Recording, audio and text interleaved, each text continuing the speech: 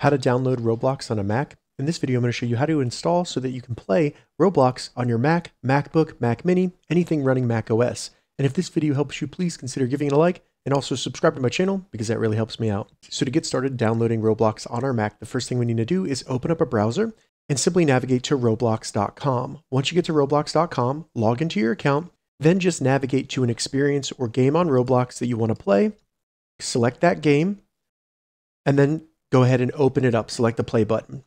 Now you'll see this Roblox is now loading. Give it a second and then select download Roblox. Now we just need to allow downloads from roblox.com so that it can download the actual game. So select allow, give it a second, and it will download the game. So now we just need to open up the Finder window and select downloads, and then you'll see roblox.dmg.download. Go ahead and select that to open it up. And then you'll see the Roblox Player Installer open up, where all we need to do is double click the Roblox icon to install Roblox on our Mac. So I'm going to double click it. You then get a window that says, are you sure you want to open this app? We do, because we downloaded this from the official Roblox website of roblox.com. So go ahead and select open, and then it will go through the installation process. You'll see that where it's installing.